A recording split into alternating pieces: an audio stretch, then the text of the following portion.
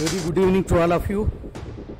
I am extremely happy to announce that GSLV F-16 vehicle has successfully and precisely injected the NASA-ISRO synthetic aperture radar satellite (NISR) satellite, weighing 2,393 kg into its intended orbit.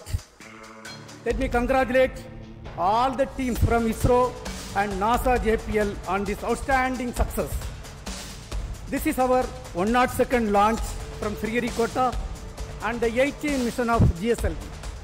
As all of you may recall, we had the previous GSLV F-15 mission on 29th January 2025, which was the 100th successful mission launched from Sriharikota.